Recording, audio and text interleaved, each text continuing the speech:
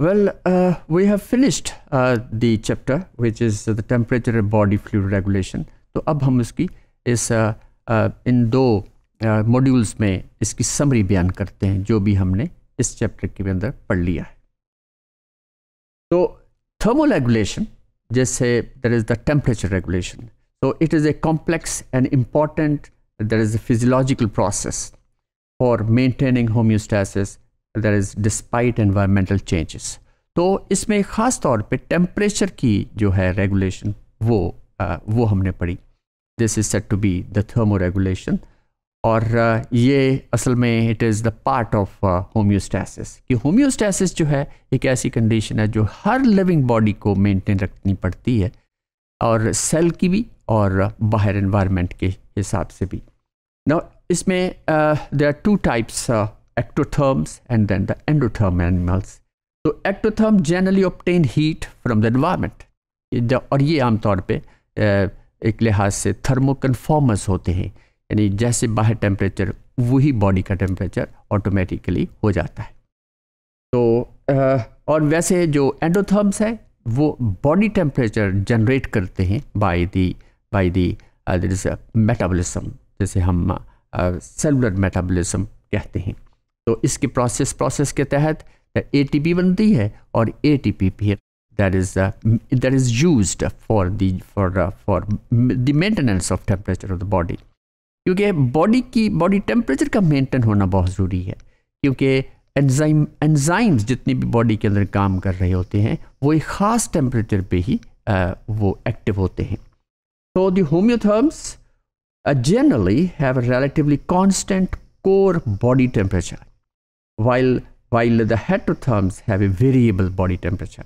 तो इनका heterotherms के अंदर body temperature vary भी कर सकता है. It may be for a short period of time, it may be for a long period of time.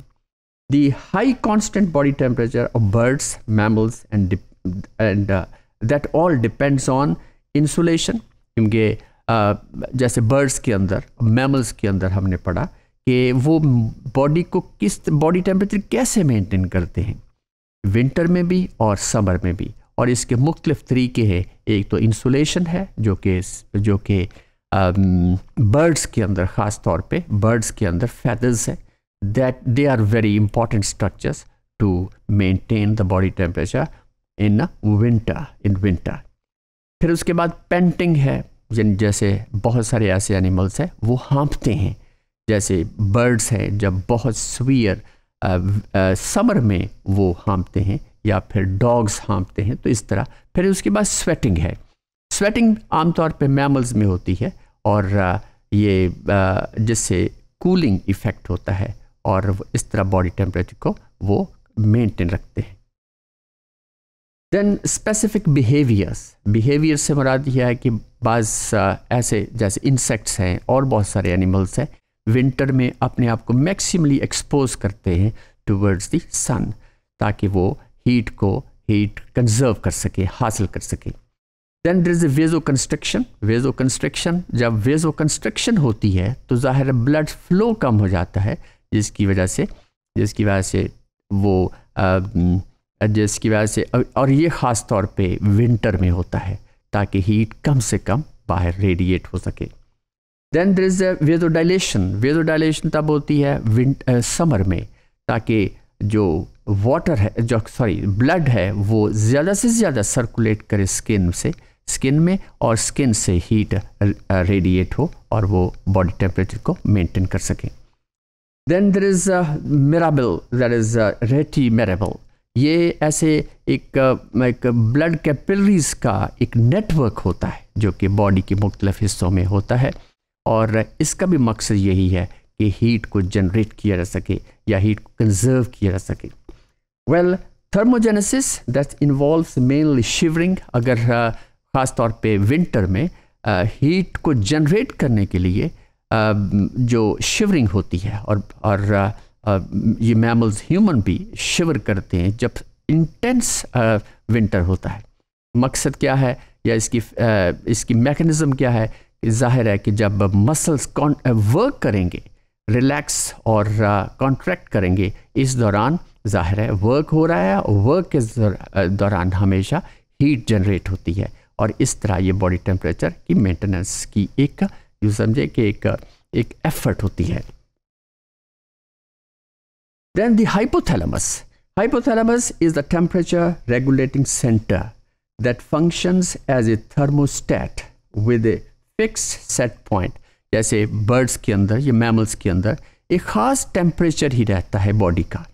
और ये क्यों रहता है? This is due to the hypothalamus. और हाइपोथैलेमस में एक सेंटर है जिसकी वजह से बॉडी की मेंटेनेंस होती है. और यही सेंटर है जब डिस्टर्ब होता है तो फिर टेम्परेचर इंक्रीज भी हो सकता है, जिसे हम फिर फीवर कहते हैं. Now this set point can either rise और फॉल ड्यूरिंग हाइबरनेशन और टॉरपॉर. और ये हाइबरनेशन जो ये एक ऐसा प्रोसेस है जो कि विंटर स्लीप कहते हैं इसे. बहुत सारे एनिमल्स जो हैं they undergo this process hibernation.